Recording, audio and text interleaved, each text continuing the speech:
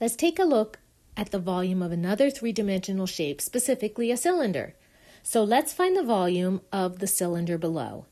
In this cylinder, we notice that it has a height of 1.5 meters and a radius of 1 meter. So how do you calculate the volume? Well, we start with our formula. So the volume of a cylinder, recall, is the area of the base times its height. Specifically, our base is a circle. And so because our base is a circle, we're looking for the area of the circle, which is going to be pi times our radius squared.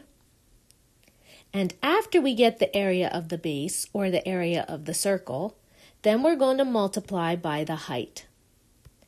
That together is going to give me the total volume for this cylinder. So let's get to work.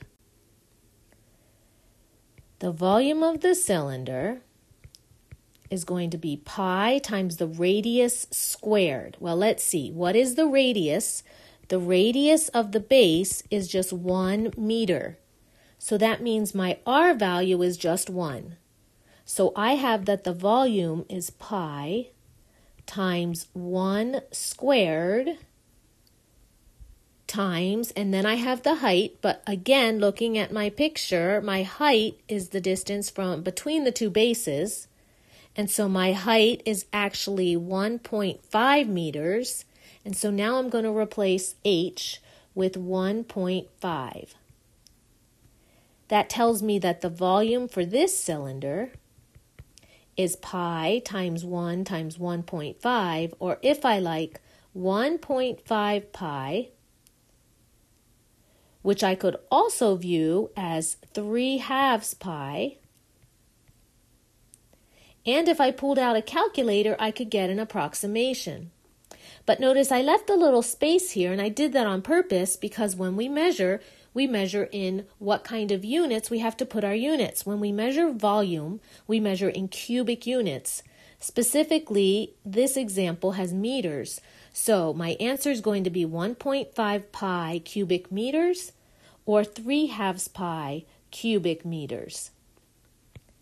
And let me also get my approximation. So if I pull out my handy dandy calculator and get approximately what that would be as a decimal, I get that the volume is approximately 4.712388898, and let me go ahead and round this to the nearest hundredth. So let me go to the nearest hundredth place. Since it's not specified, I tend to go 2 decimal places out, and so that's going to give me 4.71 cubic meters.